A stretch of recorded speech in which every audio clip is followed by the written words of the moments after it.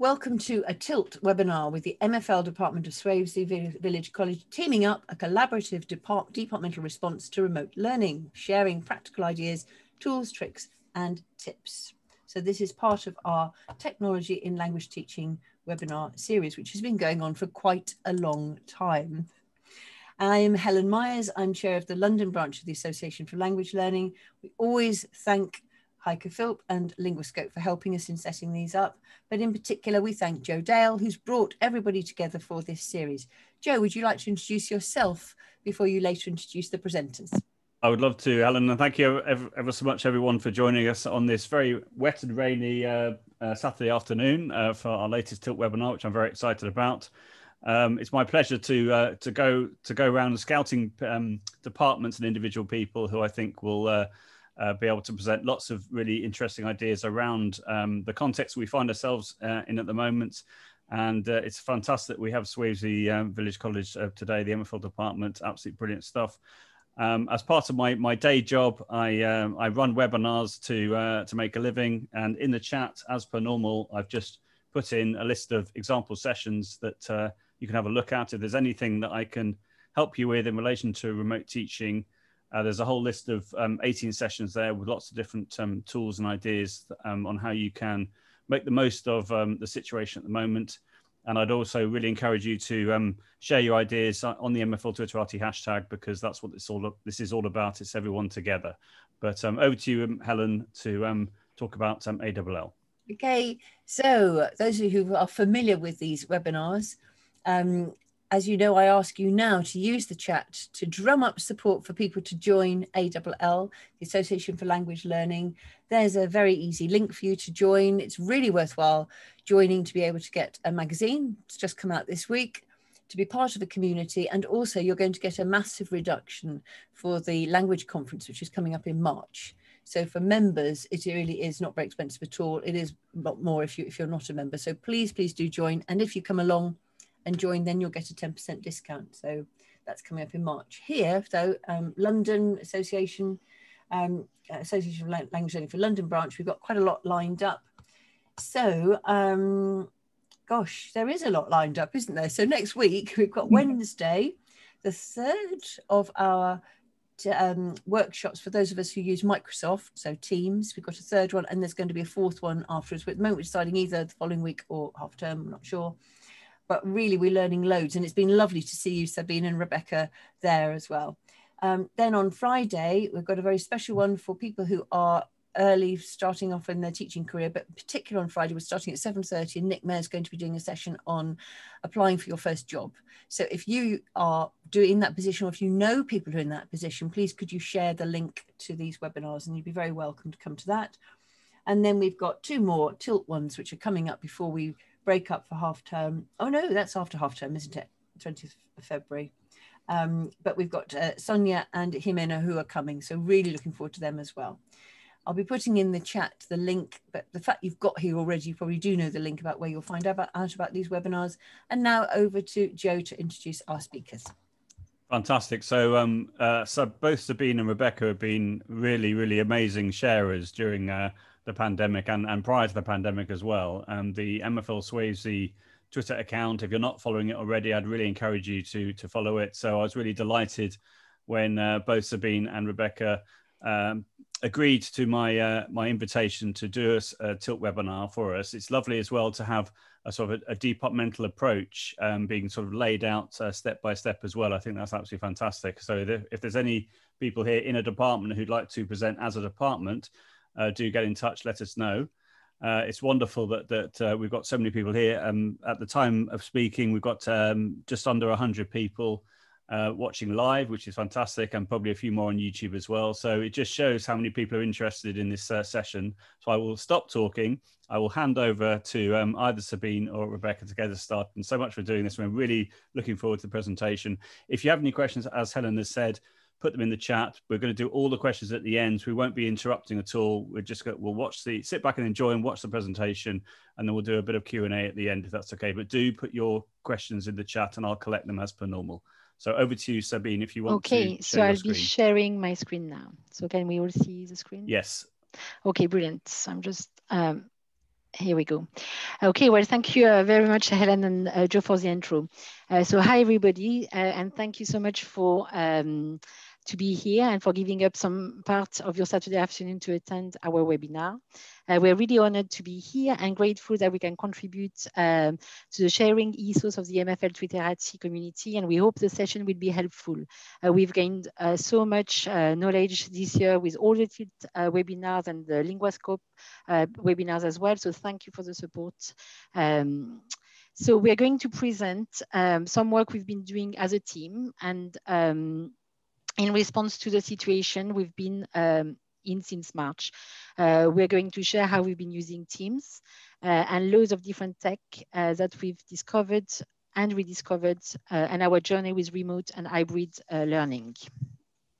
Okay, so it has been, it's been indeed an epic journey of tech discovery. And the tech we've used has enabled our work to be much more efficient and collaborative.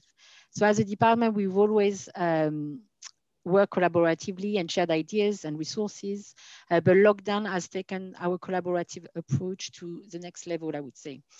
Our school is based in Cambridgeshire, and we're a village college. Our students are ranging from 11 to 16. We don't have sixth formers as they go to Cambridge for sixth form. So our school, we've had Teams. So it was brought up by the trust around 4 years ago, but we never really used it as such. So Teams appeared one day on our desktop. Then we had to move all our resources from our old VLE onto Teams. And then that was about the extent on our use of Teams prior to March 2020. So we're going to talk about how we've set up our teams in the presentation, and I will be showing you with the demo team what's working well for us, for our students, and what we've learned along the way. Becky is going to share our collaborative approach to resource planning and creations, and share some great tech tips and our favorite websites. So in the first lockdown, going back a bit on how our journey started, we only used Teams with our students. So we had to learn overnight how to use Teams. We did have some whole school training a couple of days before the school shut in March, like a Wednesday afternoon, 1 hour. It was quite frantic. Our classes suddenly were populated onto Teams and appeared on our desktop, and we learned how to activate them and assign work.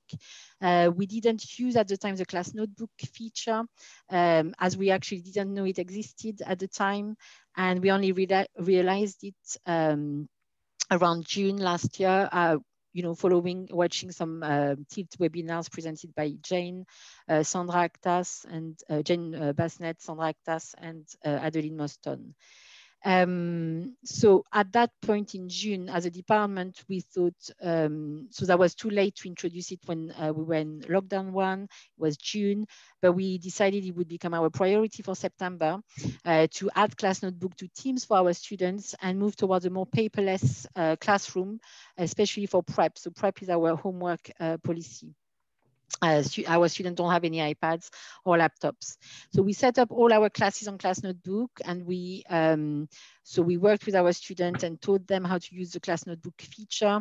And surprisingly, it worked quite well, and students responded well and accessed everything pretty well. I anticipated much more chaos, actually. And we assigned our prep via Teams and distributed class notebook pages. And that's something we will show in live how we, I'm going to demonstrate that shortly. I will also talk about how co-ownership allows a really collaborative approach to and departmental approach of working, and how we're using post and our organization of class notebook. Okay, so I'm going to go into Teams now. and show you how this works. So that's my team. And if you are familiar, and if you have Teams, you will be familiar with it. So just before I go into my demo box, so that's all the teams I own or co-own. So that's quite important in terms of if we want to work collaboratively. So I'm the curriculum leader of the department, so I co-own every single team, and that's my way to see what's happening, track students. When I receive every notification for any assignment which is posted, and I can see good practice, and I can share it back across the department when I spot something really good. And we all co-own teams. So that we can assign work to not only our classes, but other classes. So we've divided the workload and the planning. So each member of the team is responsible for one year group. So for example, Jess Golding, who is in the meeting, is responsible for year 7. So she owns all the year 7 teams and plans resource with another colleague, Catherine Monument, all the year 7 work. And we are responsible to feedback, mark, and on our students. So that's working quite well. We've used our Bitmoji to personalize the teams. Teams is not really intuitive or not very student-friendly or visually appealing. And it's quite nice for students to see their teachers owning the teams. They can spot straight away their languages team, because we're using our Bitmoji. And for me, it's quite easy because I own like over 50 teams. Some are hidden below. It's easy for me if I want to, without looking at the timetable, track a certain class, a certain student. I know exactly where people are. And when we co-teach a class, we've used our friendmoji. Like here, I'm sharing this year 9Y with Becky, and here's our little friendmoji icon. So let's go into Teams. And so that's my demo team. So I'm not going to reveal anything. I'm just going to move that. Right. So actually, I can't see at the top. I need to move the taskbar. Right, so at the top in Teams, so that's the way it's set up, and you'll be, I'm sure, super familiar with it. You've got your posts, your files, your class notebook that needs to be activated if you want to use it, assignment, grades. So two things I'm gonna show you today is first the virtual classroom. So we've created our virtual classroom in, I'm not sure if I should take that down. Okay, I'm gonna just iconize. Okay, so we've used our virtual classroom in the first lockdown. The way we used it, so it was an hyperlinked PowerPoint and every week we would distribute our lessons to students. They had to click on the link. So that's something a lot of people have been using, and we've been inspired by the community. And in September, going back to school, we all went back to school. We realized we started to receive quite a few emails of students asking for the work because they were absent, they were isolating. And rather than us individually mailing students, we put our virtual classroom as a website, as a tab options here. And we trained our students to, if they were absent, to directly go onto Teams, click on their virtual classroom tab, and here click on the whiteboard, and that would take them to our OneDrive folder, which got all the lesson week by week. So that was the autumn term. It's a bit slow. And you would have week by week each lesson for students to go and to refer to. So that's the way, so we'll share the formula. So what's important is to save the PowerPoint in your OneDrive, and then you can access your PowerPoint and share it and access a shareable link. And once you've got the link, you need to add a formula to turn this PowerPoint into a website.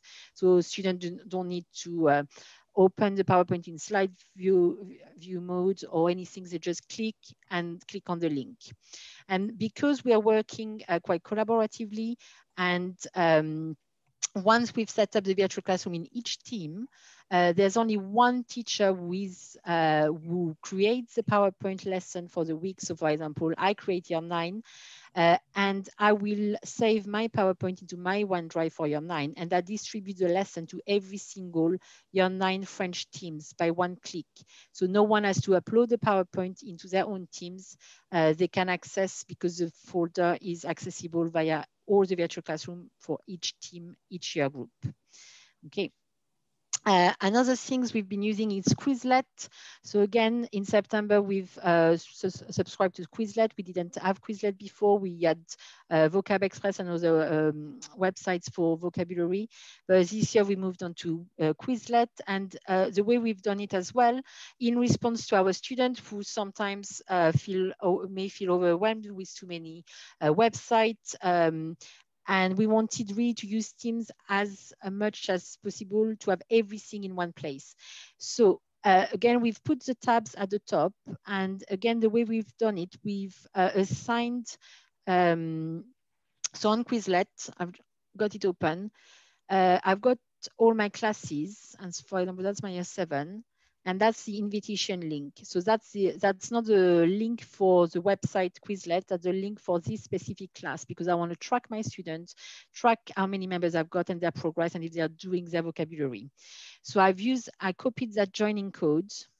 And when I'm on my tab on Quizlet, so that would be the plus. And also there is a Quizlet, so there's already a Quizlet, but we haven't used Quizlet as an app. We've used, again, the website here, and we pasted the joining code into each team so that each class has their own access to their own class, and can, rather than us sharing a link with our students, they were joining their class just via Teams, signing up to request access, and every week you've got this week's vocabulary, and you can see all the vocabulary they've been learning week on week. So we don't have to share any links with them. We tell them, go on Quizlet via your Teams tabs. So we've used Insights. Insights is really invaluable.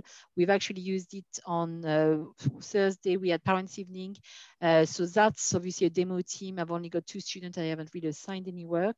But it's a great way to track students' activity. And that's just, again, in plus side, adding Insight is a great way to track your students and see who is not attending your live lesson, who is not accessing your French team or your team and doing the work. And you've got really good information on how long they're spending time on each task, what documents they are viewing, and all about their engagement. Okay, so I'm going to now show you how we've used our class notebook briefly, and there's we are still in our early days of discoveries, and we are still learning every day. So it's a bit slow. So I might go in the app. So I'm gonna go in the app. So when you're on Teams, I'll show you. So if you click on the class notebook and it opens, normally it's much quicker, but it's because we're on Zoom.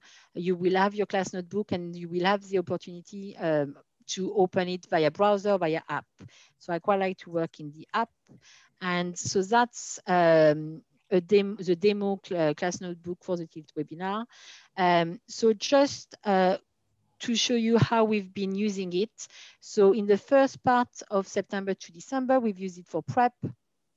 And our GCSE students, we've subcategorized their folders into theme 1, theme 2, theme 3. And it was really to get all the students to get all their written paragraph for their writing preparation and speaking preparation in a nice organized folder in one place. And we've created in January this folder, remote classwork, for students, for us to post weekly lesson and for them to complete the classwork. So they've got effectively two sections, which is one for classwork and one for prep, which is a homework. So I'll show you. So we make a lesson, we create everything on PowerPoint because we're really used to a PowerPoint. We've got loads of resources already made on PowerPoint. And the way want students to work is what was missing from our lesson in the first lockdown.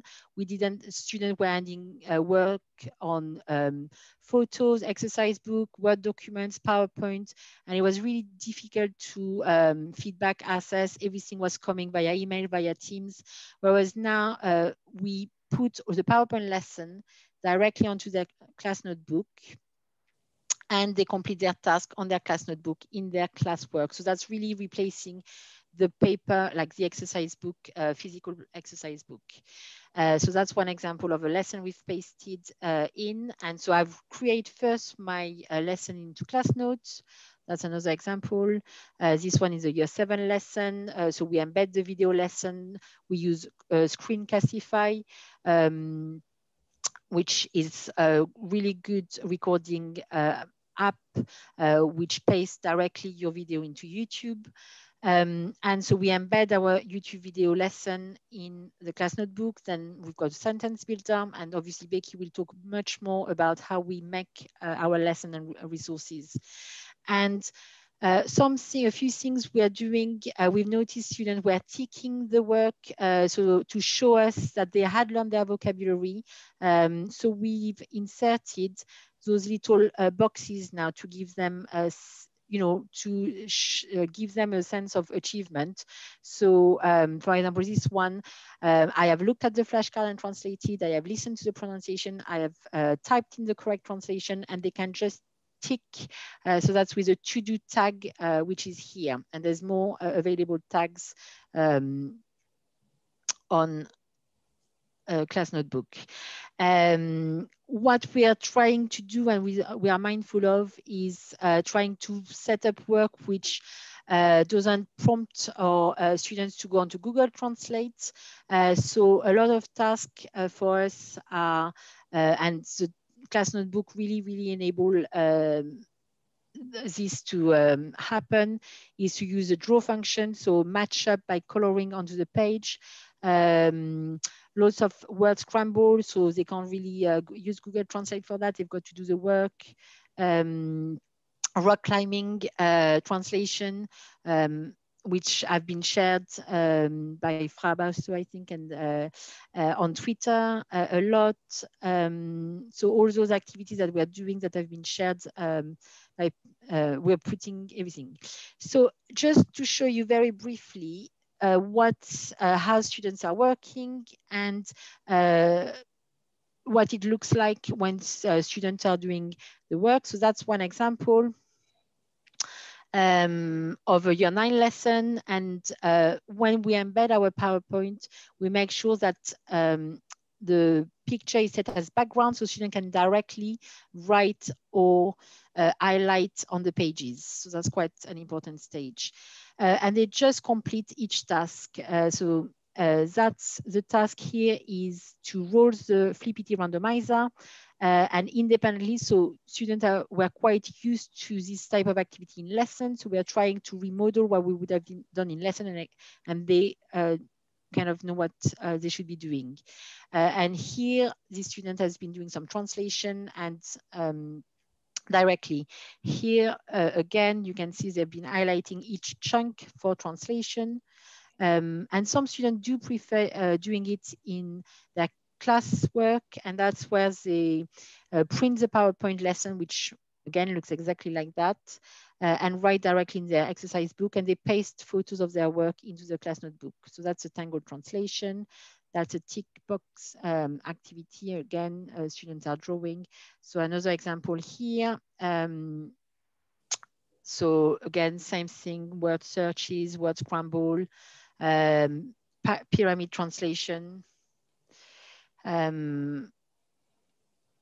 Year 7 were, working with a pen. A lot of year 7 seems to have pens. And a year 10, we feedback on the class notebook. We use audio feedback. We use stickers. So we made our stickers. Back up, and just very easily. So we would not normally mark the classwork. So we are just making a positive comment to encourage them to complete the work. So very quickly, if I wanted to set up a page, as I said, so I would create a new page and insert the printout, because that's something a lot of people are asking on Facebook, the printout of my PowerPoint, and I'm not going to do it now. So I would just insert, and that would paste automatically my PowerPoint like that. And all I would need to do is maybe add like the tick boxes and maybe a few task number in between each PowerPoint slide. Okay, so I'm going to go back into Teams to show you how I would assign now this page. And a lot of schools are using Class Notebook on their own because they've been used to Class Notebook, but our students are used and have been trained to use Teams and to complete assignments. So we want to distribute all the Class Notebook pages via the assignment pages. And this way they get a notification. So if you distribute on Class Notebook, nothing tells the student, there's nothing to tell the student that they're receiving some work. But if you distribute by assignment, then they get obviously a notification. So I will create my assignment. And because again, I plan for year 9, so I would add my resource directly from my Class Notebook. So rather than adding something from your OneDrive, a PowerPoint or Word doc, here's your Class Notebook feature.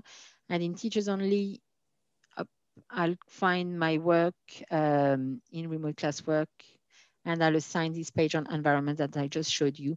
And then I could just put it in the remote classwork folder, and that's done, and that's going in. And here as a tag, I like to put classwork or prep so that it's a reminder of what work is what.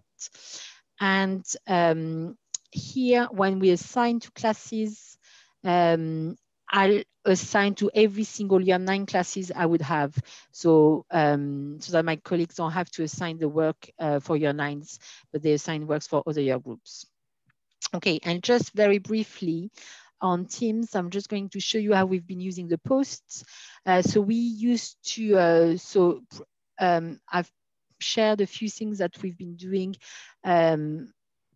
recently. So that's, for example, we've been using posts to promote cultural challenges. So that's a German challenge to make Austrian donuts. I won't say it because I'm not a German speaker. That's for Tuesday. We've got a crepe challenge for students to take part. We've been using posts as a reminder for homework. And so again, I've used the virtual classroom as a banner here. And we've used posts for maybe to, when after marking the work for a week, when we've noticed students made the same mistake, or when we've noticed there was maybe something missing from our lesson. So for example, here there was word art. So we asked whether the student knew a dessin because we didn't put it in the sentence builder. And Becky likes to share, I'm just gonna move that. A top tip with students as well. So we use posts to share, well, anything that could help our student with the technology. For instance, this one was using accents. And our students are really grateful and often comment with emojis. That prevent us from emailing. We've realized students are not really using email. So post is quite important.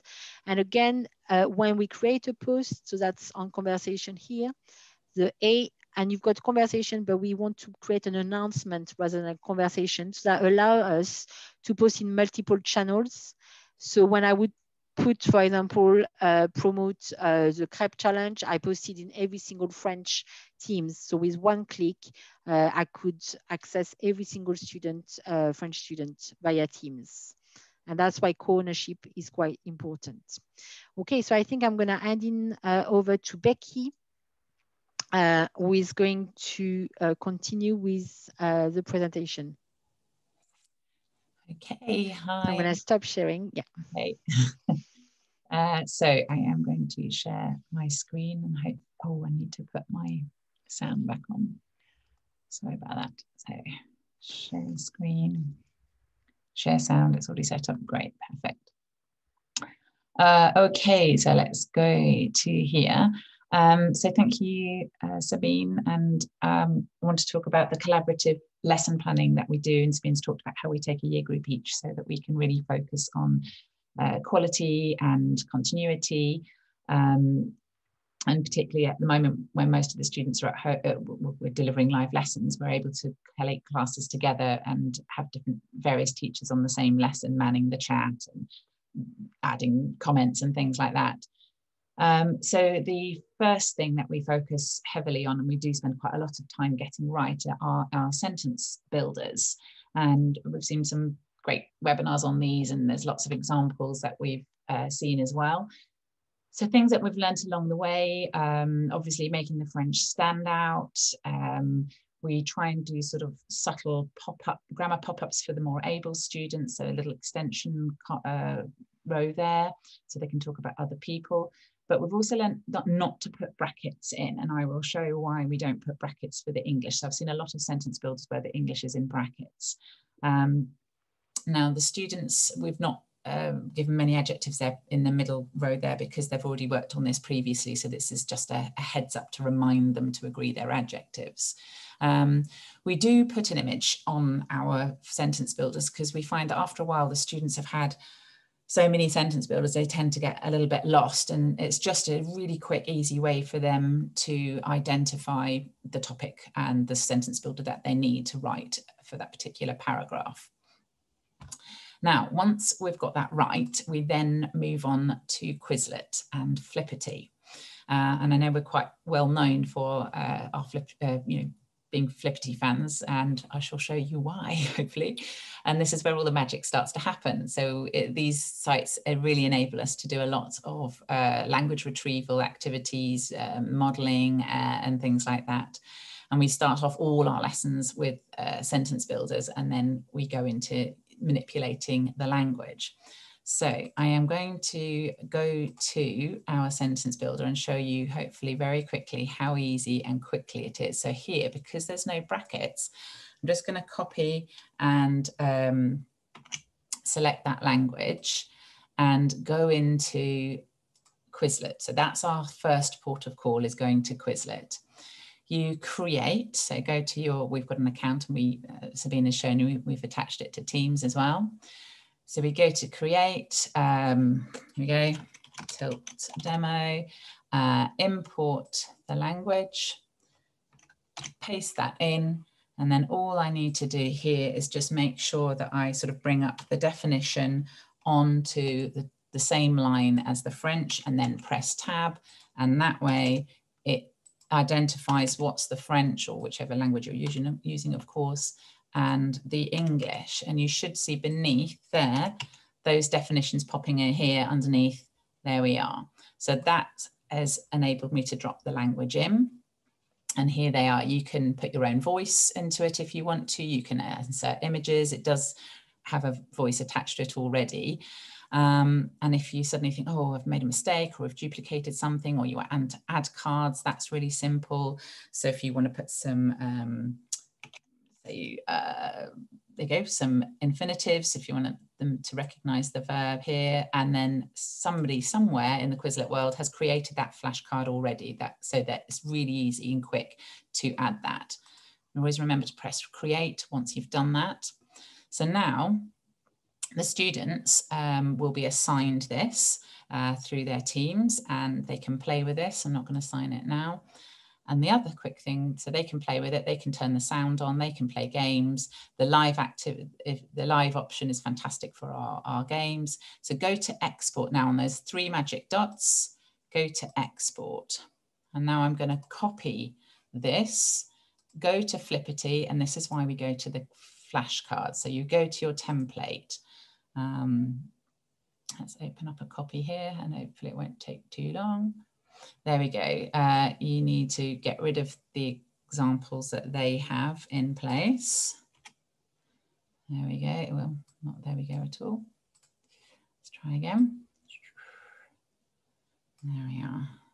delete that. Fantastic. There's one at the bottom, but hey. So if we right click, you don't just paste, you need to paste special and paste your values. And there we go. It drops it into 2 separate columns.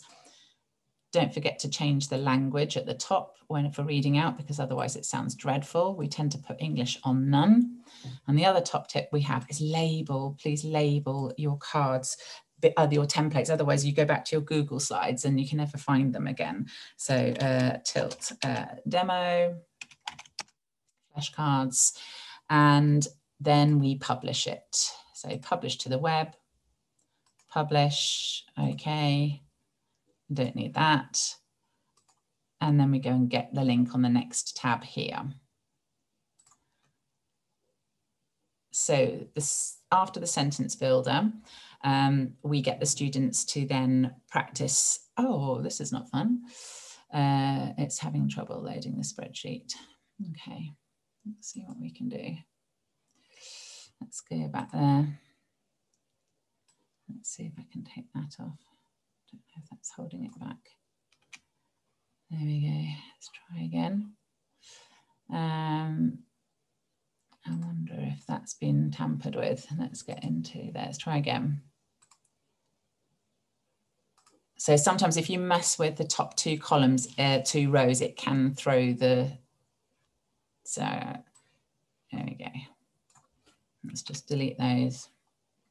I think I might have accidentally deleted something in one of the cells. So if you mustn't touch the blue and the pink rows at the top, otherwise it does sort of throw it a little bit.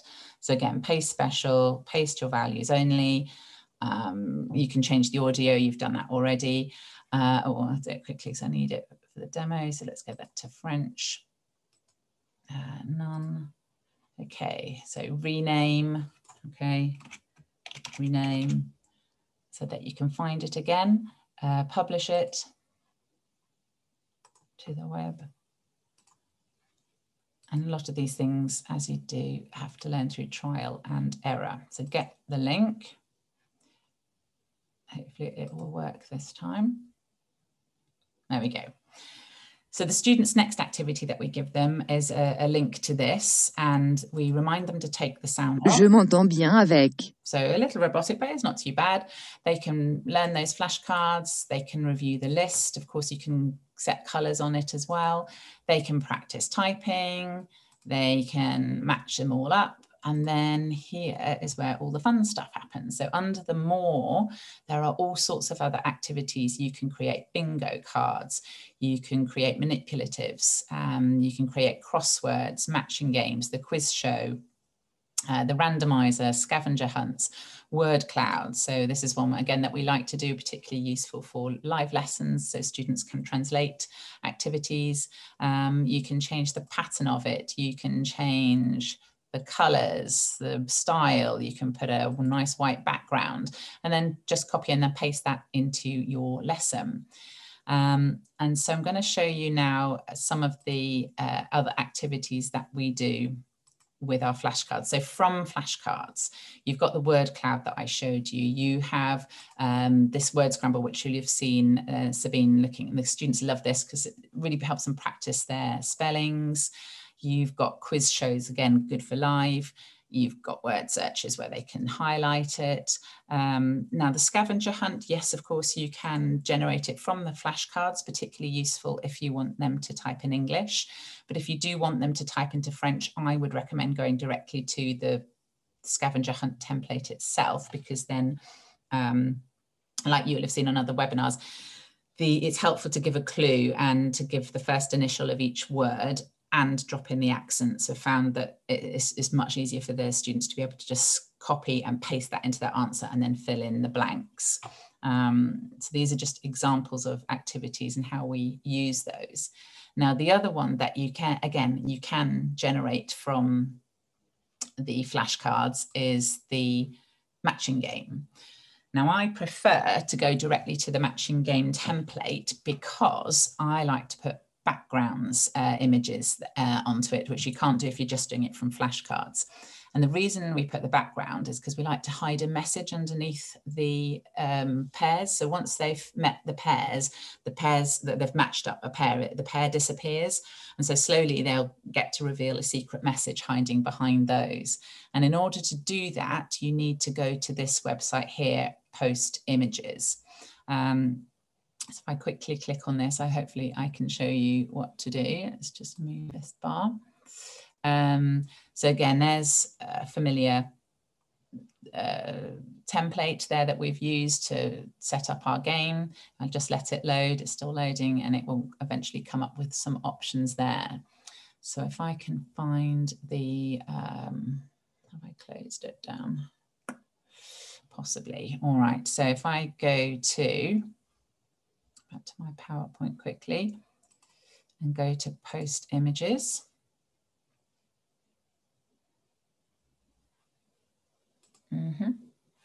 Okay. So there we go. So here we are. So you, first of all, you want to choose an image. You can create your own image. I find a themed image. I write a message on top. So here's the one that we created for En se dit tout, which we did with year 8 last week. It uploads it very quickly. And then, I don't know why, but I instinctively felt, I went for the direct link. So you copy that direct link and then you drop it into your, here, we drop it into the spreadsheet that you have for the matching game. So if you, once you've got the spreadsheet loaded up, you'll have the options tab. And under options tab, you'll see there's a background setting. And then this is where you will paste that link. And you can amend the message. So here, félicitations, copy out and translate the message. And so that gives us another layer of proof that they've done the activity as well, which is always helpful. So that is why we go directly to the matching game, so that we can personalize the background and hide some secret messages. And the other one that I know we were talking about at the beginning, that you have to do this directly. You can't do this from the flashcards because you want the words chunked a little bit more. But the randomizers we've used for a long time in class, and the students are very familiar with that practice. So it's been really simple for us to drop these into our remote lessons on OneNote and link it. So the students just click onto the website. And there's a little tiny box when you get there that you have to tick so that it enlarges it. But of course, if they're working independently, they don't really need to do that. And our favorite activities are the tangled translations, because we often leave the English in the sentence builder as well. So sometimes you'll get a tangled translation as a result. So they have to translate it into both languages. Does it make sense? Maybe flip a few rows, columns so that it does make sense. And again, for live lessons, it's quite fun for faulty echo activities, extension activities as well. So this is why we love Flippity. And what I wanted to bring you onto was how we not just share those Flippity resources with each other, but other lesson ideas, and not just us, but the collaboration really is now, thanks to everyone worldwide, thanks to MFL Twitterati and Facebook groups, you will recognize a number of these activities. So we have created a favorite activities menu. It is a PowerPoint, which is shared in our OneDrive area, so all of our team can access this. So whenever we come across any great ideas, we'll generate our own activity around it and add it to the list of slides, and then simply create a little icon that links to them, so that when other people want to use it or need some fresh ideas, they can just come to our lesson menu. So you should start to see some things that you will have inevitably seen in social media. So here we use our word clouds. At the beginning, we've spoken about those, the sentence builders. Here we're gonna, this is a trapdoor that our students are very familiar with using trapdoor activities in class, where they would take a highlighter and highlight their options, and you don't even need to give them instructions anymore, they know what to do. But we are going to be brave and try one next week in a breakout room. I've added the ABC element so that they can quickly jot down notes, obviously because they won't have this printed out. And again, with all activities, do try and have an extension element so that they can, those who get ahead then can have a go at translating the past tense activities down here. We colour code those things. So wish us luck, hope that works. So yeah, there's lots here that spot the difference between texts here, the morphing thing on the latest PowerPoint. I love that. So now we don't have to, question, answer, match up. Again, the students just highlight lines when they're on the OneNote page.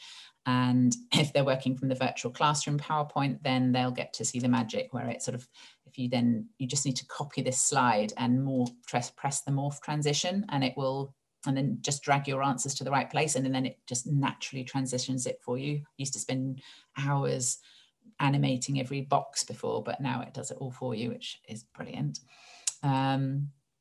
And here, these are the ideas that we love, and thank you to everybody who's contributed to these, because we've really learned a lot from you as well, so thank you so much. Now I'm going to demonstrate here the tick box, so thank you to Esther, because we got this template from you, which has been invaluable, and our students love it. We've just sort of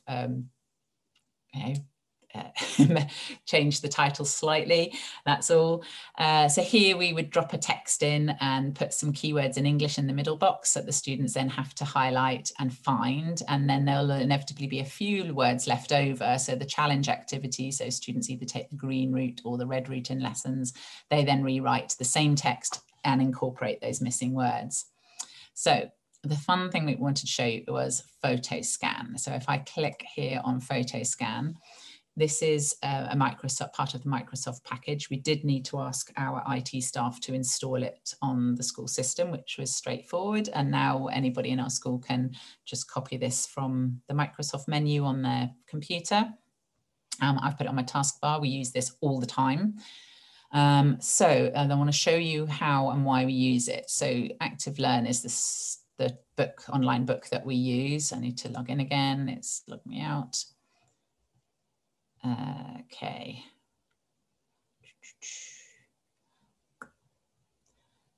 So internet's a little slow, so hopefully it will pop up with some pages in a moment. And it's the quickest thing ever to be able to then grab a text from, let's see again, sign in. Oh, sorry, I'm signing in as Alison. Thanks, Alison. Here we have a shared account. So here we go, Studio Rouge. I want to go, let's move this out of the way. So when you find a text, let's go to, I know there's one on page 52 that I will be using next week. And I will snip that, and let's move that down. So let's go to our lovely snipping tool that everybody likes. We'll open up this, snip a bit of text that I need, but it's not quite right for me. I want to manipulate it a little bit. So there you go, copy that. And then all I need to do is click on my photo scan app that's on my task board, click on clipboard, and there we go. Now I can edit that text. So I can copy it and I will drop it into the PowerPoint. So let's go to the tick box activity that we were looking at. And where are we? Here we go. So here I now just right click and paste that in, and I can change the language, I can manipulate, I can put gap fills, I can up the language, I can increase, increase the level of challenge here. It's not great on accents. So here I would need to replace that. So if I go to very quickly, just replace QA with, so Windows 1, just get a little, there we go. Into that M, close that up. SAT, there you go, just replace all. So because it's replaced it 5 times because it doesn't recognize accents very clearly. And then I have an editable text, which has just been fantastic for us to use. So thank you. There we go. So these really is about this is our menu that we have, all the websites that we use. Again, we're looking forward to use this. And thank you to Etonto as well, so Esther again. Expectations. And then the last thing, which you may have seen before, is that this is a piece of work from our Year 8 students. So we then get them to learn it, get ready for an assessment, for example, and this is taken from a OneNote page, and they would then drop this into Textivate and play with the language. And now Textivate, we have a group membership, which I think is about £120 for the year. So here is that text. You copy it, you paste it in. We remind the students to go to put the text to speak onto French so that they can also hear their text. And then they simply press the Textivate button, and then they can play with their own language, which really gives them a huge sense of satisfaction to see that they're hearing their own language. They can play with their own language. If they're less confident, we get them to use fewer tiles. So here they need to turn the text to speak on. Sorry, just move this out of the way. So text to speak on, and then they drag them in the right place, and they can manipulate those. If we go back, there's just a whole wealth of games that they can play. If they want to remove the vowels, for example, they can help practice their spellings. So here, and I think, oh, I'm a bit stuck here, don't really know what to say next. J'ai passé une semaine géniale à Paris et c'était top. So here, this has been great for our GCSE students, helping them revise paragraphs, for example, and have fun. There's a football game that they love to play, and they just, this will be fun. We're looking forward to playing this in some live games as well, live lessons.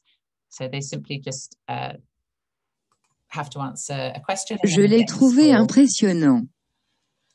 Okay, je l'ai trouvé. There you go. So now they get the right to score. So it's the blue team, they're going to pass. And then, J'ai visité la Tour Eiffel avec ma famille.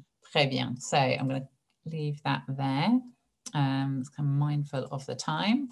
But these are the comments from the students using Flippity and Textivate, and they have really enjoyed it. They enjoyed the variety of tasks on OneNote, and the support it's given them as well to really focus on the detail of spellings or the word ordering and the chunking, and get them to play with the language. They've really thoroughly enjoyed that. So I'll very quickly pass back to Miss Pichout. Thank you.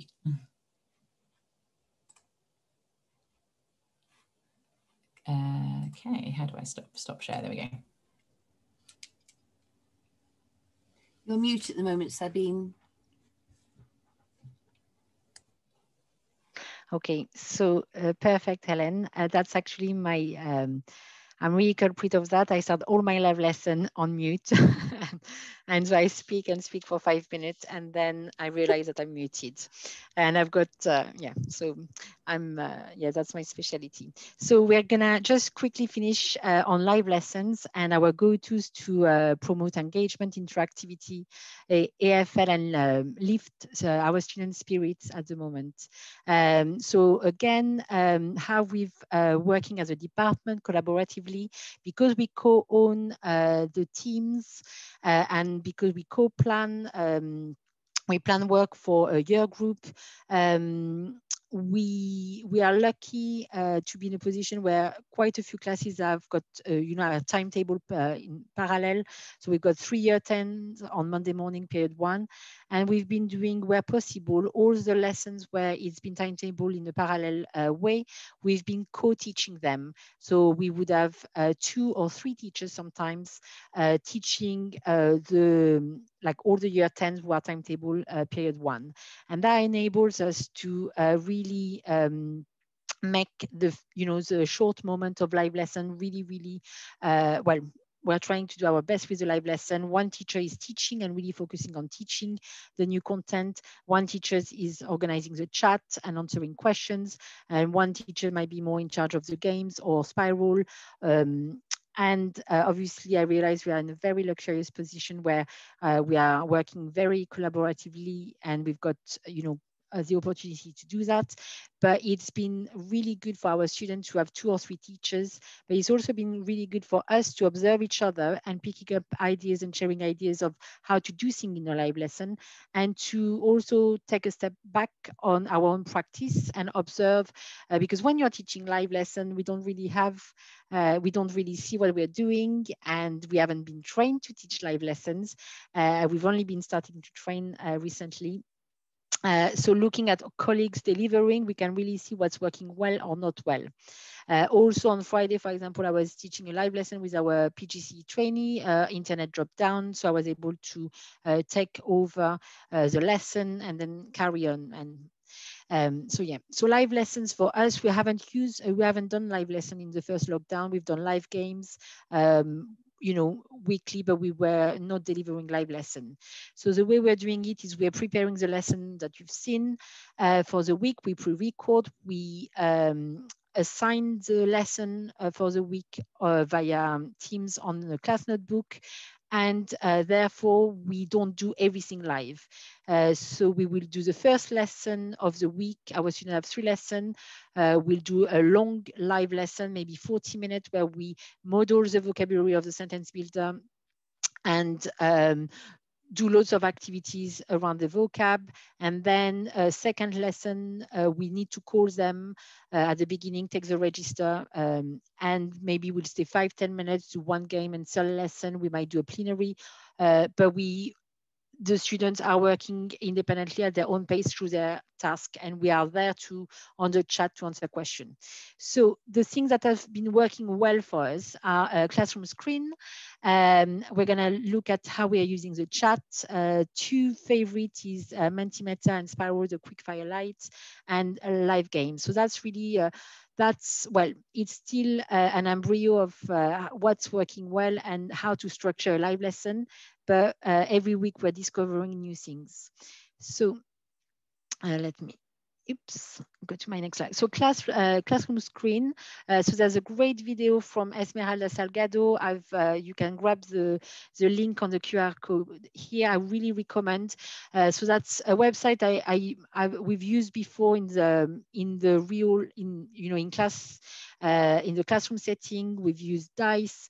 I never really understood the power of the website when we are in the classroom, but now in the context of live lesson, it's really, really powerful. It's really low prep, so I tend to set up my screen a couple of minutes before my lesson. So you can embed media. There's quite a few tools that are useful, like the name randomizer, the timer. So that's an example of a lesson I did on Thursday and Friday with year 7. So I took a snip photo image of our sentence builder for the PowerPoint, and I pasted it on my classroom screen. I like to put my background of my virtual classroom, but you've got plenty of backgrounds available to use, or you can put your own images. I pasted a photo of, again, a photo image of our live lesson etiquette. So that was done originally on the PowerPoint, and I displayed it a few times the first 2 weeks, but now I'm just copying on classroom screen. So these lessons, particularly, in this lesson, we were teaching the time and classroom routine. I embedded an interactive clock from Toy Theater, and I remembered this little website from using it with my son and teaching the time in lockdown 1.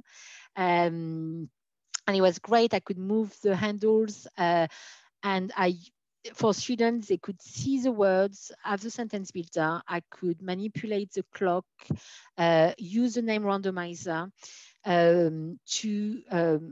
for students to participate. And the way we realized that, so I've only been using classroom screen for the last couple of weeks. And the name randomizer has been really useful, as I realized that some students are now logging on because it's compulsory for them to, they are registered at the beginning of each lesson. But we want each lesson to be interactive. We want students to engage. We want students to be actively participating in our live lesson. And I don't really want them to be behind their screen listening to me, because they can easily drift off if they don't have any incentive to do anything. So now they're quite familiar to it. I paste my all the name of the class very quickly. We've exported from Sims all the classes that we teach. So we've got a spreadsheet with all the details of all our classes. And I paste the register, and then I would, for example, say something in French from the sentence builder and ask 4 or 5 people from the generator to write the answer. Well, actually, I ask everybody to write their answer, and then I ask the 5 people to paste it in the chat. So the first time I did it, I only asked one person, and if that person is absent or if that person is away from his keyboard, then he kind of you lose a bit of pace and you're waiting. So it's quite nice to actually ask 5, 6, and now students know that they are going to be asked to answer and they're kept on their toes. So that's Classroom Screen, which I really enjoy in the live lesson because it's nice and easy to set up. So the chat, we've been using it. So in the Classroom Etiquette, you can see one of the things I've been trying to say to my students is to use a chat to answer questions and not to chat, because the chat can become really clogged up with everything. So I would use it sometimes, for example, as a progress check. So at the beginning of the meeting, so I like to paste a link on Menti, might do a one little starter, and then I would have already pasted all my activities. So number 1, learn vocab. Number 2, complete all the activities, Quizlet, language net assignment. And I'm going to ask my students, so that would be, for example, the second lesson of the 3 lessons of the week. Okay, where are you at with all your weekly work? Can you put your hands up if you've learned your vocab? Have you completed task 2? Have you done your language net assignment? And just for them, to see how they're progressing. We've used the chat for starter activities. So I would present the word cloud, for example, with our vocabulary and ask students to translate any words they know, whilst I allow people in from the lobby. And it's nice for students to be straight away doing something, because the beginning they are a bit silted when people are coming in late. We've been doing faulty echo. So again, was including the chat, I will write myself faulty echo, and I will say a sentence in French, and I tell my student, if I pronounce it correctly, you put a thumbs up. If you hear it's mispronounced, you put like an angry face or a sad face. We've been doing sens, non-sens as well. So again, rolling the randomizer from Flippity, I put in the chat sens, and if the sentence makes sense, thumbs up. If not, angry face. We've been using the chat for students to translate or create sentences from the sentence builder. And straight away with the emoji, we give feedback. Sometimes we ask students to give feedback on each other, on their peers' work. So Spiral and Menti, we've used it quite a lot. Menti is really nice as just an icebreaker, little starter activity. I paste the link. They're both websites are very easily to access by a link. So on Spiral, you create a class, you share a class code. So my student, my year 7, now they're used to go on it, every week. Before even I share the link on the chat, some of my students are already on it because it's the same code every week. My year 7 is TPPP, for example. And whilst Menti allow me to do we like the word cloud, but there's plenty of different formats as well and more options to do, but we like it to as a little starter to recap on the vocab we've done before. Full sentences, that was a Spanish example. And Spiral, I like to combine it with Classroom Screen. I use a timer, for example, on Classroom Screen, and I will give students 1 minute or 2 minutes to write an extended sentence with an opinion justification on spiral. So rather than using it for translation, I will set them a timer. And again, that helps keeping the pace in the live lesson, which sometimes is quite tricky with students' connection dropping off. And students have found it quite useful. And because there's a timer, not every single answer, I ask students, okay, when you hear the sound of the timer clicking, paste your answer, and then you can review everybody's work at the time and discuss answers. And then again, on classroom screen, there's a text box where you can write down and correct spelling errors. So that's our really go-tos. And finally, so Bluecat and Quizlet Live. So our students are really, really fan of those two websites. Fantastic for retrieval practice, really competitive. And it brings a sense of cohesiveness that we've lost in this lockdown. And you can sometimes students get into the chat and talk about who's winning. We are pasting photos of the winners in the chat, that's an example of Bluecat.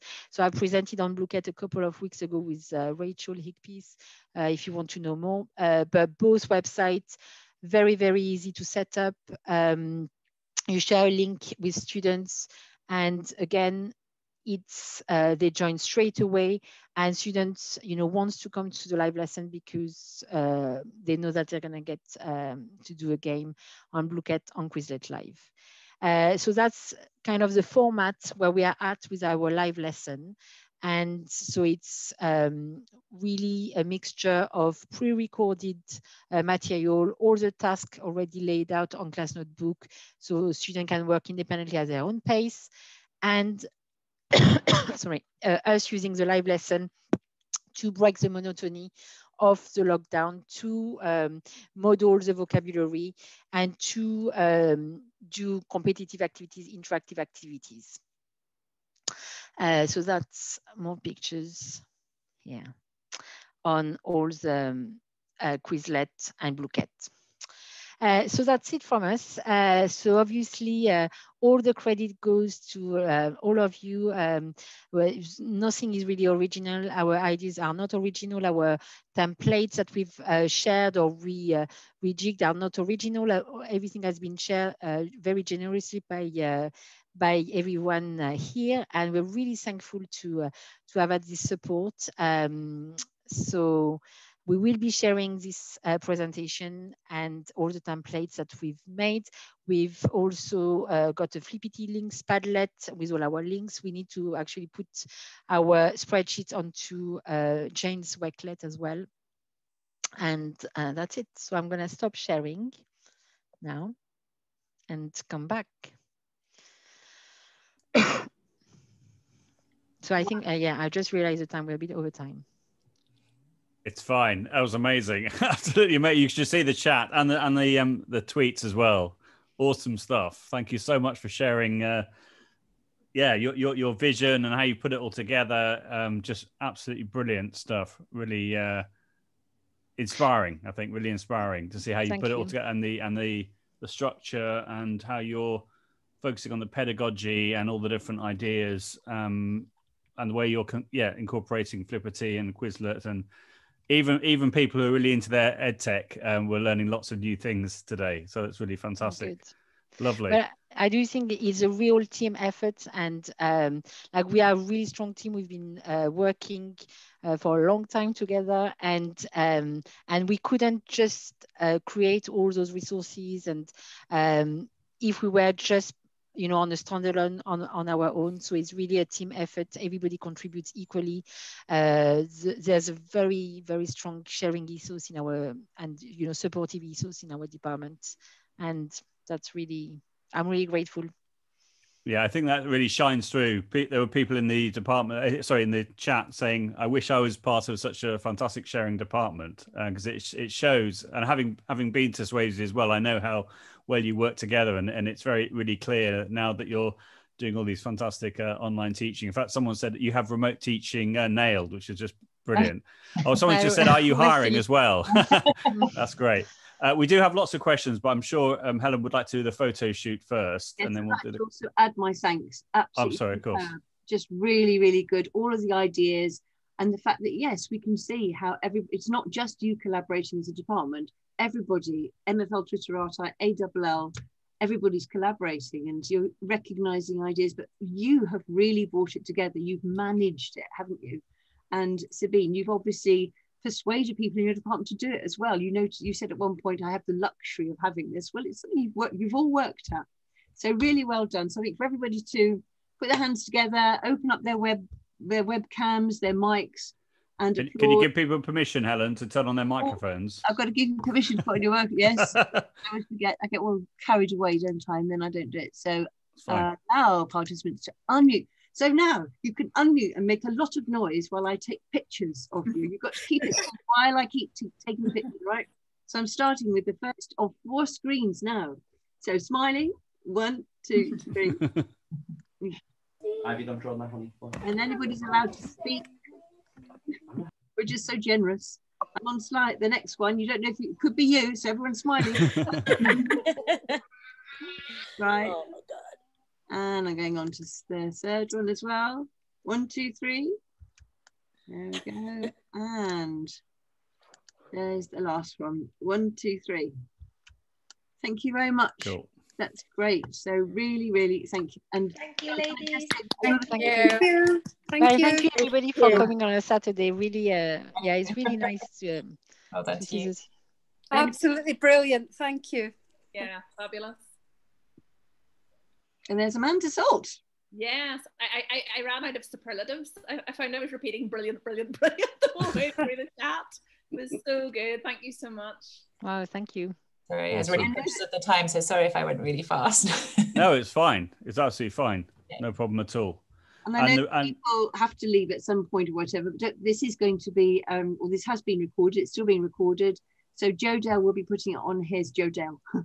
We know you're Joe Dell. Joe will be putting it on his YouTube channel, and I link that to a page where I'll be putting the link to your PowerPoint, the link to the pictures that I've just taken, and I will copy and paste all of the chat. So normally we try and get that done either later on tonight or tomorrow morning, you'll get that. So thank you very much for your generosity as well, Sabine, and Rebecca sharing that, and to Joe, obviously, for posting this onto his YouTube channel. So no problem. And I always do say as well, thank you formally to Joe for bringing everybody together like this, and really, really enjoyable Saturday afternoon with, you know, well over 100 people here. So. Yeah, I think we had about 117 at the top, which is brilliant. Well, very well deserved. Should we do some questions now, Helen? Is that okay? Yes, yes. So we got quite a few questions. So we'll start off with, oh yeah, okay. I don't know if it's possible to demonstrate some of these, but the first one was, how do you add the tab? Also, I know that, so Rebecca, you did a great job in answering some of these in the chat, but I thought if it's okay to demonstrate some of these. Yes. So the first one was, how do you add the tab virtual classrooms to Teams? Okay, so some people have got PTSD from the team on this virtual classroom. First you would create your PowerPoint, and it's quite important is to have it saved on your OneDrive, because you when you share your PowerPoint, you get your shareable link. So your PowerPoint is just like virtual classroom template, whatever you want it to look like, and it needs to be hyperlinked to your OneDrive folder where you're going to save your classroom, your PowerPoint lessons. So we've got 5, well, a bit more. For French, we've got 5 virtual classroom PowerPoint lesson with each hyperlinked to a like year 7 folder, year 8 folder, 9, 10, and 11. And then so shall I share my screen and show you? Would that be okay? I think that, because obviously for visual learners and all that, I think people would find that really... Also, if you could distinguish between this idea about it being on your OneDrive as opposed to a SharePoint folder, because I think that's the bigger difference that I've had to learn. Okay, so you see, Helen, you're more technical than me, because I only use my OneDrive and I'm not quite competent on the SharePoint. And so I think that is important for people to know, that if you are familiar with using SharePoint, just because something is in the SharePoint folder, which is shared by people, this bit that you're going to show doesn't necessarily work. I think that's okay. Yeah, so something, if you are, so here, so I've got, for example, here are all my documents, okay? So it's very messy, all my documents are here. But when I want to share a PowerPoint link, I'll go on to here via my OneDrive, and you should all see a little cloud, blue cloud. And here I can see all my documents here. So that's how I would get my, for example, my PowerPoint for my virtual classroom. So that's the TIL presentation, but you get the shareable link for a PowerPoint like that by the 3 dots, share. And for the virtual classroom, what's important is that you share with anyone with the link. You don't allow editing, and then you apply and you can copy link. So you get a link that you can copy. So I would normally open any Word document and click, and here's my link. And then I actually wrote it earlier today. And then you would need to add a formula for that link to become a website. So that link is AMP. Do you remember, Becky? Oh, Joe knows it. Right, it's in the chat. Let me find it in the chat. It's AMP, I think, equal. I closed my email with it, sorry. There's so much chat. I'm trying to scroll back. Right at the very beginning. Yeah. Are we still recording or not? Yeah, we are, if that's okay. Okay, so I can pause recording. Yeah, can you pause recording for a second? Yeah, just 1 minute. So I've got all my virtual classroom here. So virtual classroom, you have 10 resources, virtual classroom 11. So that's year 10. So that's my colleague Margaret, who is planning the year 10 work. So this actually, she set that up, but she made me a co-owner. And that's again quite important. So for example, my virtual classroom, this folder, I gave access to colleagues in the department. So if they want to go into this folder, they can save or edit or put any work into it. So the plan was originally, if one of us is ill, because with COVID, or cannot work, and therefore can't anymore plan or resource the work is meant to be planning, I can anyone can step in and access their folder, because we've got co-ownership of each OneDrive folder from the virtual classroom.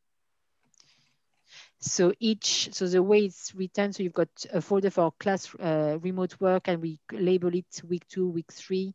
That's my year 9's virtual classroom. And again, that's what student access. So I've only gave access to this folder for my students.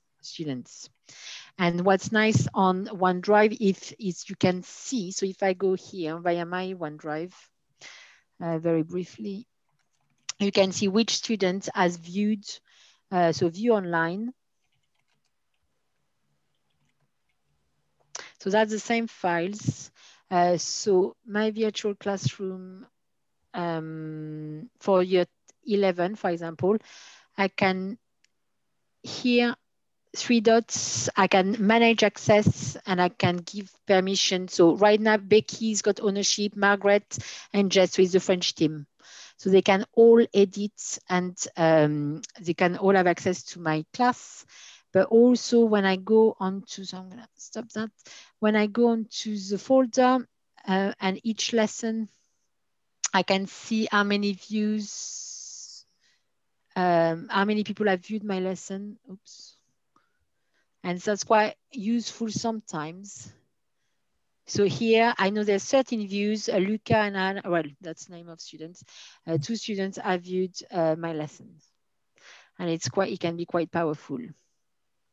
So, okay. So do you change the PowerPoint for each lesson? No, like the virtual, so the virtual classroom has been set up in September. I'm just going to stop sharing. The virtual classroom has been set up once. So once you've put it in, it's there forever, and it's always linked to the OneDrive. And therefore, that's what makes it really nice and neat where every week I create a PowerPoint for a lesson and I save it in this OneDrive folder, which has been hyperlinked to the PowerPoint, which has been turned into a website, added to a tab Teams on Teams. So there's nothing else to do. So I just create my lesson and put it in this folder, and any student can access it without me having to send it, share it, upload it to each team. That's it.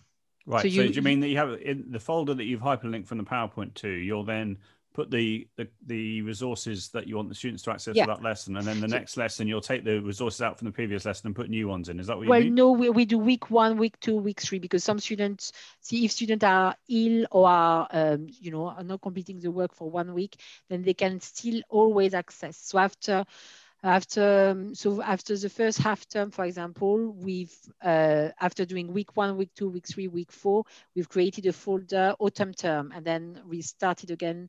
Spring right term. So the hyperlink from the PowerPoint is just going to like a general folder, and then the students then have to access the folder for that lesson. Is that what you mean? So if they click on that once they've opened the virtual classroom in the Teams tab, because they just click on the hyperlinked whiteboard as such, which takes them straight to the OneDrive folder. So it takes them to a folder. Which in this folder, you've got the weekly lessons. Right, I see. And then, so you're just updating the content in that folder each, gotcha. And then, so you tell them where they need to go to, right? Yeah, so we've trained our students in September we've said, okay, do not email us if you are ill. For work, go to your Teams, go to the virtual classroom, access the PowerPoint lesson. If you're stuck, then you email us, just to cut down on, because we were getting students at 8 o'clock. Hi, miss, I'm not here. We were getting 5, 6. We were teaching full day and picking up the email at 5 o'clock. And then students have been sat at home without any work because we hadn't seen the email. So that was a way to train our students to access the work, even, if we haven't responded. But also, and that was the same principle with Quizlet, to put it on Teams so that students, we were saying, well, if you can't do the work, if you don't know what to do, if we are not responding, that on Teams, you've got your Quizlet and automatically it updates this week's vocabulary. Right. But you have to remove each document that you put into that folder, because of course then they're accessing it. We need to remember to right click and change the properties so that they can't edit. Right. So basically all the content is there for like a half term, let's say, but you just made I've got it now. I understand now. Right. Lovely. Right. If we sorry. I'm doing the right thing, because I'd stopped the filming and then I started it perhaps a bit late to capture things, but then also to say that I stopped the live stream, and then I realized that people who were in the live stream, and there had been about 19 of them, must have thought the thing had stopped. So I want to put it on record now. I apologise to everybody if I appeared to get rid of you, but we've got some people back again. So just let me know anytime when you want me to stop or start recording. It's recording at the moment.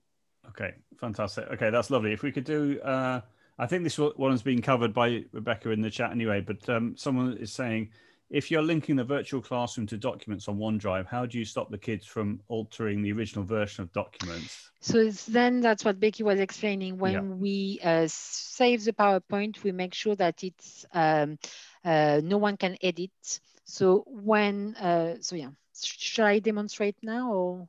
I think we probably covered that actually when you were demonstrating before. I think that's okay. But that's obviously really, really important. Okay.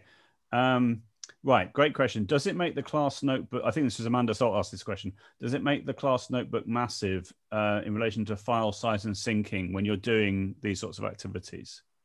Well, no, we're not sure actually, because we've had the issue with sound, and we're debating whether sometimes it's worked beautifully and everything gets pasted and it's perfect. The sound we're still working on it.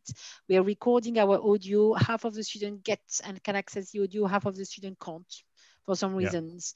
So we are now trying, I think we're going to use Vocaro and record on Vocaro, just because it's, sorry? Do the streaming that Helen showed us the other day. Oh yeah, and then I've tried that, Helen, actually this week. I was really happy with it. So it is a learning curve. So, and the issue with Class Notebook is when it works, it's beautiful and it's really, really a fantastic feature. But there's some glitches, and we don't know whether it's because we're using Teams and everything we go via Teams first, because I don't think people have the same issue when they just use the OneNote and distribute pages within OneNote that we are experiencing. But we are too new to. I think it's probably, if I can interrupt, it's probably something that you do need to ask your tech team about, because as I said at the last workshop, it may be all right at the moment because you're starting off, but if you've got a year's worth of PowerPoint images in every child's class notebook, which is having to sync with your notebook, that's where the advice that we had from, I think, Sandra right at the beginning, who'd had a bit more experience, was just, it could be that you start doing it so that they're writing their answers actually into the notebook itself and not onto pictures from the PowerPoint. But the trouble then is that you lose all that beautiful, beautiful artwork that you've got. So I was thinking that as you were showing, I was thinking, mine looks so dull next to yours. But it is this business of just being aware that that's what really could slow things down, because it's loading up that image. And especially if you're in a state school where we've got, 1,400 kids, it might be a bit different if you're in a much smaller school with perhaps a very much better network. So it depends on your network, doesn't it, and the size of your class, but just be aware that every time, if you've got 30 kids using that same notebook, it's loading out. I think like September to December, we've only used it for prep. So we were putting a GCSE question and students were writing, so there was no real images. But now we are in the remote setting. We want students to, well, we are trying to replicate the exercise book and what they would do in the classroom with matching. And that's why we are putting the PowerPoint. And hopefully we won't be in this situation for too long. Yeah, I mean, you could have the PowerPoint, couldn't you, as an embedded PowerPoint so they can just click through it, or as open window so that it still isn't them having to. But if you're wanting them to write on what is on your PowerPoint, that's where, no, that wouldn't work. Cool. Just in relation to using Class Notebook, one of the questions was how easy was it to get the students to train them up on Class Notebook? It took me a few months to get my students on board. That was one of the person that asked the question. So that's something where we started in June. Jane Basnet, I contacted her and she gave us some of her time with Becky and Alison, our head of Spanish, and I worried all summer about it. And first week of September, what we did is we created the student guide that was actually shared from our neighboring school. So the IT department created it with all the steps for students to launch their class notebook from home with our CMAT address. And it was actually very easy. We didn't really have much, like I thought it would take long and students would not be confident, but because they've been used to use Teams and we haven't asked them to use Class Notebook, we've distributed pages via Teams. So we've never trained them to download the app and navigate their Class Notebook. That might be the next step. At this point, because they are so familiar with Teams and the school wants us to assign work, so the student didn't know anything. You know, they wouldn't have, some wouldn't have maybe noticed that they were working on Class Notebook. We were distributing a page for them to do some work. But what I found useful is because, of course, they've been doing their work through the assignment link, so effectively just opening a link and writing on it, they've got used to that, like Sabine suggested. And then because of the live lessons now they've got familiar with that, I've started to introduce to them the Class Notebook tab that's at the top of their Teams and shown them how to then just click on the prep folder if it's homework, or click on the remote learning folder, and they can then see all their pages and they're like, oh, okay, so now they can go back and review their work much more efficiently. Fantastic. That sounds amazing. If you've got time, we've got quite a few more questions. Let's have right, interesting. So is it a local authority policy that everyone in your MAT or your area uses Teams? Have your students come from primary schools that have used Teams? Yeah, well, so so we're using Teams as a school. It's a trust, and as I said, it was brought up, I think, maybe 5 years ago but it wasn't used at all, apart from being a filing cabinet for our resources. Right. So, and students, some students, we've noticed, well, not every single primary school had Teams, but quite a few, because they are part of our trust as well. Some students were using Teams already in primary, so I would say 40%. So our year 7 have been fantastic at using Teams and the class notebook, and I would say they are the most tech savvy of all the year groups. And class notebook, because a lot of students have got iPads at home. We don't have iPad in school, but you can tell they like the drawing, the matching, and they do the work really nice and beautifully in their devices from home now. Fantastic. That's lovely. Brilliant. If it's okay to go on to Flipperty. So somebody asked, can you print, I don't know the answer to this at all. Can you print the activities from Flipperty? Yes. If you scroll right down to the bottom of, say, where the flashcards was, there is So for all the activities or just the flashcard ones, or? I don't know the answer to that myself, actually. I'm genuinely asking. Many of them I've seen, I've not done it, but I've seen many of them have just quickly looking now. I think they have a print button. Yeah. And also you can screen. So I snip and the screen. So for example, for the word scramble. So from my flashcards, I just did an environment with year 11. 1 week, I just took like 10 words from the, so I didn't take all the words that came up, but just 10, like all the modal verbs, and I took all the nouns that come up. So you can, you know, screen, like snip your screen and get then an image that you could, well, that we put on a PowerPoint, or that you could, same with the word searches. I just take the image and it's quite good quality, and we put it on the PowerPoint. Fantastic. Yeah, just on that point, I've been exploring the last week on the Snip and Sketch Windows 10 app, which is basically the same as the snipping tool, just the updated version. And you can customize the print screen button on your keyboard. So when you tap that, it launches Snip and Sketch, and then you then can just move the crosshairs over the selection you want to copy. And it's really nice. So it's like the snipping tool, but just the updated version. I've tweeted about it as well, but that's that's fantastic. Thank you. That's lovely. I love the way you're using Flipperty. You know when you had like the sets of activities that were like hyperlinked with, I think, was it the flashcards? Does it do that automatically? So once you create the flashcards, it creates all these activities based off the set in the flashcards. Straight away, in the more tab on the Flipperty flashcards. And awesome. That's something we're training our students to do. So in live lesson, we show them the flashcard, and we're saying, okay, students, if you want to do any extra work, go to the more tabs and do those activities interactively, like at home on your. So without us creating anything, that gives tons of work for students to do if they want to. Excellent. Nikki was asking about adding the Quizlet to Teams tab, but that's just a question of clicking the plus icon again, isn't it? And then adding Quizlet, and then adding websites. So we've added each team. We've added the link, the Quizlet link of each class. So when I created my classes on Quizlet, each classes on Quizlet has got a link. An invitation link. So rather than us giving students an invitation link, we directly pasted it into the team tabs by creating a website again. Right. I suggest what I might do after this is like I did with Sandra's and with Jane's, because it's full of so many things.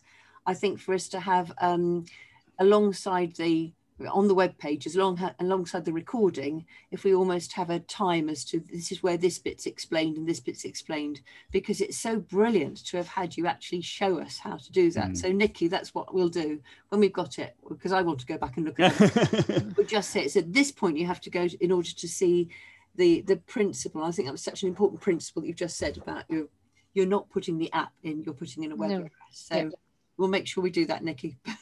Awesome. I want to do that too. Awesome. Just on that point as well, is there any way you could demo how to do the morphing that you talked about, the morph in PowerPoint? Because I know Helen was very. I put in a link to a tweet from Mike Tolson, bless him, about how to morph. But I'm happy to watch that on that one.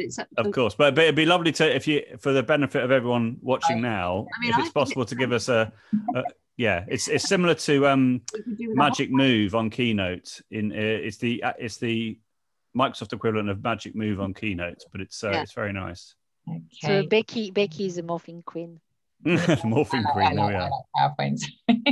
Hang on, I don't want that one open. I don't want to go. No, don't see that. So I want the different. Sorry, I'm not. That's all right. Oh yeah, Marie Alérose reminded us that Jérôme Nog as well did a good video on morphing as well. But it'd be lovely to see it. It'd be lovely to see it now. Here it is. Okay, so I'll show you it in action, and then I'll show you how I did it. So imagine you've got your question, you know, your English and your French or whatever to match up and images, and the kids will do their answers either through letters and numbers or lines.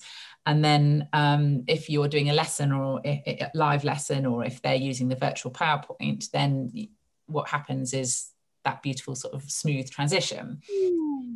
So, and it's, I used to So what you need to do is said there in the slide, essentially, you need to copy this slide and then go to transitions at the top and press this morph button. Right. Then you paste the slide in here. And at this point, then you sort of, all you need to do is drag your answers to the right place. And I added the arrows. So if I do a demo now, okay. So here, if I copy that slide and it's on the morph already, I'll paste it in here, and then I just simply I'll move them over here just to show you there's some movement going on. But the other thing you can do is like you can even enlarge things. So if that didn't enlarge it at all. Let's go back here. Oh, it's probably because I need to click. There you go. Right, I've done some changes, so there looks some change. There seems to be some changes. Let's put it in presentation mode. So you can, if you want to zoom in on a particular point, there we go. It just is as smooth as that, and you can sort of say, now let's focus on box D, for example. But there's other tricks that you can do with zooming in on things and stuff on PowerPoint through the latest version, which is brilliant. I love it. Yeah, I think that's what I think we need. I personally would like to have a whole webinar on PowerPoint, because I know we do all of these wonderful other things, but PowerPoint is what most people use as their absolute basis, don't they? Yeah. And I have learned so much recently through Jérôme, through you, and I know I've got to have a campaign at home because I haven't got the latest PowerPoint, so that I'll start that over dinner. Can I just say, just before, like an hour before the presentation, I've used one of the tricks that Jérôme shows, which is a dictate option on PowerPoint. So he showed the dictate option on Word, and just whilst I was going through the presentation, I noticed there was also a dictate on PowerPoint. So I recorded, and automatically everything I said dropped into the comment box below the PowerPoint. So then I had my presentation done and realized didn't need to type it. And it's really, really powerful. And it's true, there's so many, like we're discovering with PowerPoint. I think we need that. And I think those who are keen, perhaps I know we've got quite a lot on soon, but perhaps nobody's going anywhere. I'm not going anywhere. So half the time I'd be really happy to let's have a PowerPoint fest. Well, Becky is a super pro on the PowerPoint. I learn it mostly from Joe. Well, there we are. That's lovely. That's okay. I think if we do one final question, if that's okay, which is, how do the students do marking in class notebook? Do they self-mark, or do you provide the answers? So we've been talking about that as a team. So the classwork right now, we are making sure we are commenting and putting a praise sticker on each week. We wouldn't normally mark the classwork. So a lot of the tasks are quite accessible, and it's like the matching, and that's what we've seen. So what we're marking is every 2 weeks we are asking students to write a paragraph. So we are marking this like we would do normally, feeding back, and students have got close the gap activity to do, and they've got to answer in green. And well, they don't all do it, but we are training them to do that. Something we've been thinking and looking at for year 7 is to pre-record answers. So to do a final little video where we would maybe either go through a task and do a whole class activity and to check answers, or we're using the live lessons to go through answers. But yeah. Fantastic. Lovely. Well, I think as it is 5:15 now, I think the time has come to say thank you so much for sharing all your amazing ideas and very generously your templates. It's just been asked in the chat, and Rebecca, you very kindly said yes, absolutely. So you're going to everyone's going to have everything: the templates, the recording, the chat.